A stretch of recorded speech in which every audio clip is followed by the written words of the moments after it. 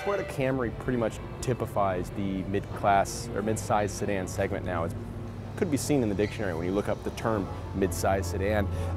That's not to say it's a bad thing. It does a really good job of being a mid-size car. In fact, that's why Edmunds.com gave it an A rating, because everything it's intending to do, it does fairly well. You have a couple engine choices, a 2.5-liter four-cylinder, between a 1.5-liter four-cylinder with a hybrid system attached to it that gives you about 200 net horsepower, and also a really powerful 3.5-liter V6, a surprisingly powerful 3.5-liter V6 that you wouldn't expect in this kind of car. When we drove it, we were kind of like, man, this thing seems a lot faster than it should be. The features are there, the ride quality is comfortable. This pretty much, if you need a car to get you A to B, you don't care what it is, this is that's the reason why so many people choose this car. It's because of these reasons. It's pretty much the de facto standard of the segment.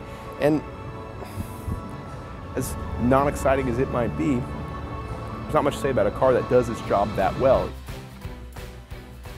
Here we are inside the Toyota Camry.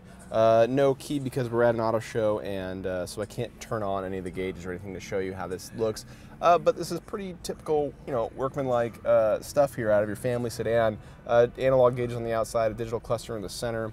Your entertainment system, this is large, easy to use, easy to see buttons, easy to control, all that stuff. You have a USB power outlet, a 12-volt power outlet, and a auxiliary jack. Also, you can close this, so if you leave your wallet or phone in there, nobody will be able to see it. 2 cup holders, additional power options in here, a 12-volt power supply in there. And, spacious interior room, comfortable seats. This is pretty much the standard if you want to go A to B in comfort. But let's take a look at the back seat as well. Here's the back seat. Good size back here for a lot of body types. Knees aren't touching the seat in front of me.